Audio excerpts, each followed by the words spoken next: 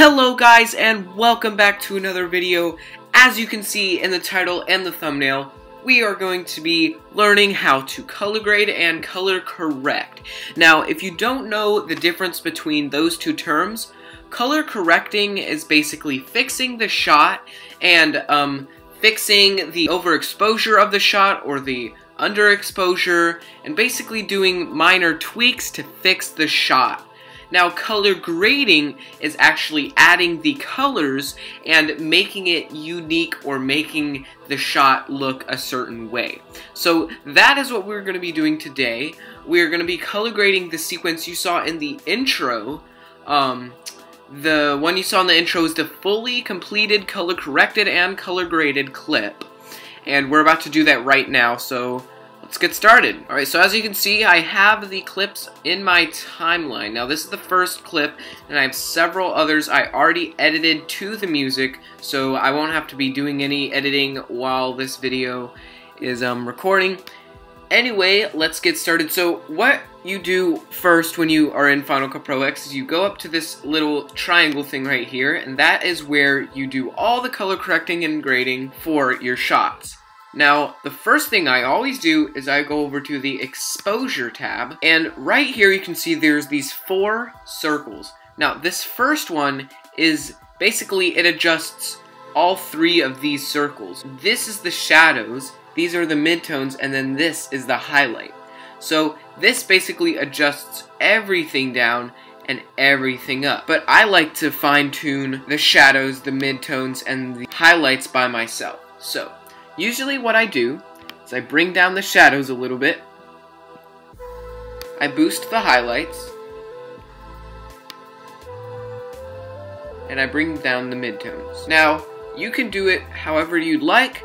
Usually I will adjust it per shot, so I'm not going to use these exact settings for every single shot in my timeline, but basically I will bring down the shadows and raise up the highlights. Next is saturation.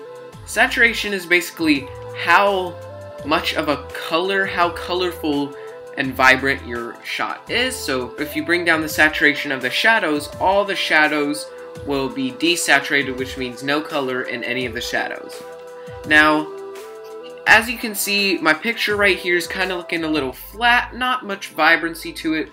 So to add some more vibrancy, you want to bring up the highlights, but not too much on any of these, because then it just looks kind of too vibrant and it makes his face kind of look too orange. You never want to bring anything down, you just want to have everything kind of up a little. I like to bring the highlights the highest up, and then the midtones the second, and then the shadows the last.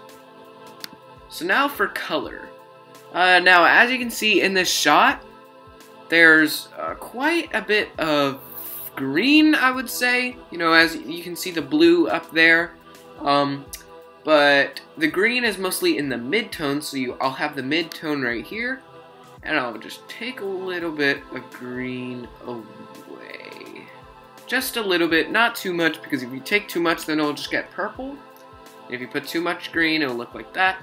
So just a little bit of green away. And then for the shadows, I'll try to make it a little blue. And then for the highlights, make it a little bit of orange. So that gives him a nice skin tone and vibrancy all around. Alright. Now on to the next shot. What you can do in Final Cut Pro X is if you hold down Command Option C, it'll copy your color grade. And if I go on to the next clip, it'll paste it there. Now you can see there's quite a bit of purple in this shot, so I want to bring down the shadows a little bit, and then it'll make it look like that. Actually, I might want to bring down the shadows here too. Yeah, I think I put too much purples in the shadows, so I like how this is looking. The pumpkins are looking really vibrant, and so basically I can just use that property. I'll copy what we just did and put it right here. Yeah, and I think I'm pretty much liking that, so we'll put it right here. Now, you can see there's like a lot of yellow in the highlights, so what we can do is go over here and just take that down a little bit. And you can see it's starting to look a little blue, so maybe take some blue out of the shadows. Okay, and then since these two shots are actually the same shot, I just cut them together. I can Command Option C and copy that over.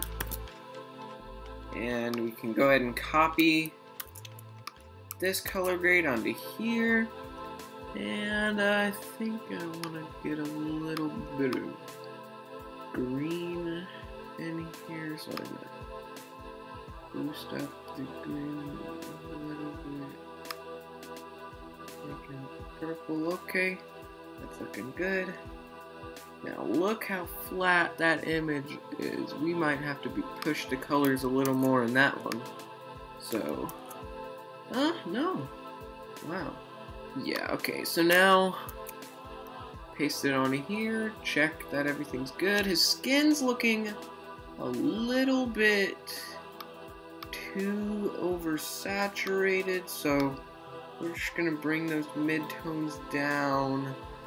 And that's looking, feet still kind of look, here, if I could take away some yellow, there we go. Again, just in the shot. My other little brother's in the shot as well. If you spotted that, comment down below. Let's bring up those shadows a little bit, looking too shadowy. Good. And maybe copy. Pretty good.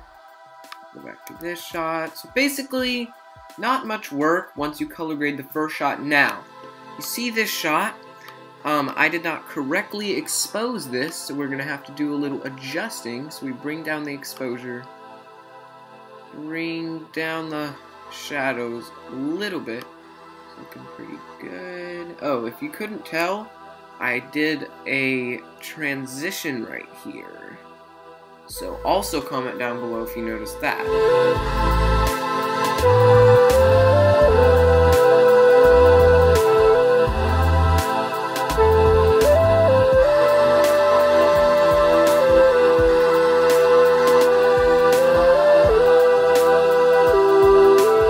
Yeah, I hope you enjoyed the video. I hope you learned something. If you don't have Final Cut Pro X, you probably didn't even get this far, unless you're a true fan. So if you did get to this part, comment down below as well.